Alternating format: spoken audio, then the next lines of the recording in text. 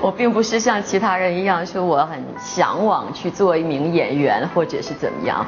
我从小一直认为是说，因为爸爸妈妈的关系，被迫我当了一个演员。我大学毕业以后得了奖，然后之后我去到一个朋友的公司上班当秘书，然后被开除了。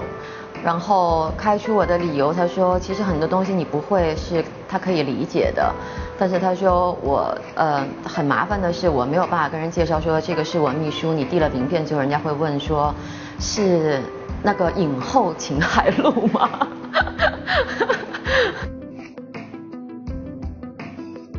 到后来再过了几年之后，最开始雇我做秘书的那个大哥，他就很认真地找我谈了一次话。他觉得每个人都会有自己的梦想，去实现梦想是没有问题的。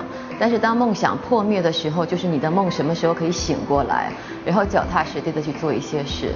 所以在25岁的时候，我又翻回头来重新开始认认真真演戏。对，因为我觉得这一段可能是跟所有金马影后不一样的部分，应该是最另类的那一个影后吧。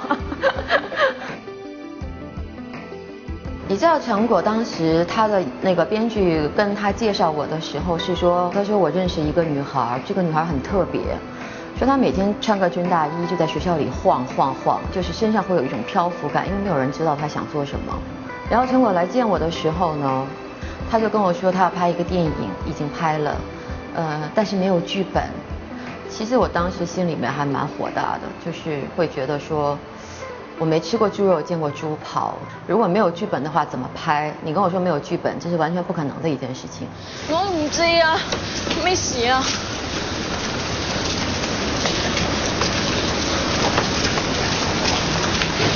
係啊，真係手好酸喎。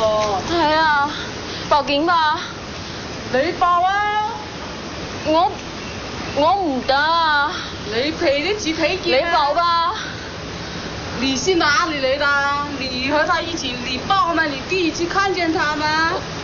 我不能报了，你帮忙，你来报吧。你报吧。你报吧。你报。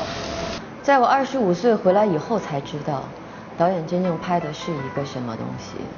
但我觉得可能我自己的那几年的经历，基本上可能跟剧中阿燕的经历是一样的，就是他选择要达到一个目的的时候，他不惜代价，他只是为了挣点钱想开一个店，所以那几个月的生活是他不想去面对的，可能也注定是会带来伤痕的一段生活。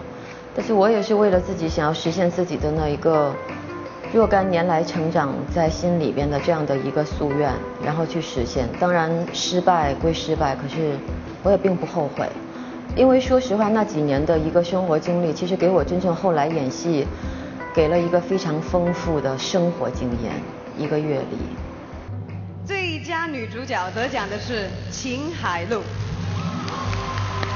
恭喜秦海璐！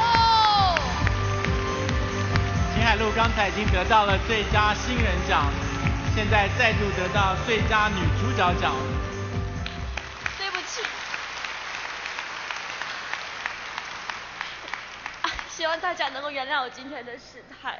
就是妈妈告诉我不让我在外边哭，朋友跟我说哭没有笑好看，但是今天心情真的很激动，能够拿2个小金马回去。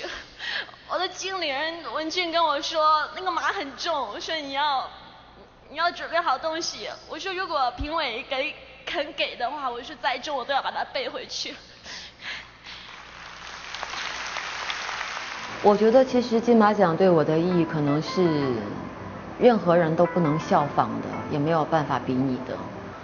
所以我想对于台湾这样的一个电影奖项，我会用我的方式回馈给他。我希望我第一个导演的片子是跟台湾有关系的，以此来回馈台湾金马奖对我的这样的一个宠爱。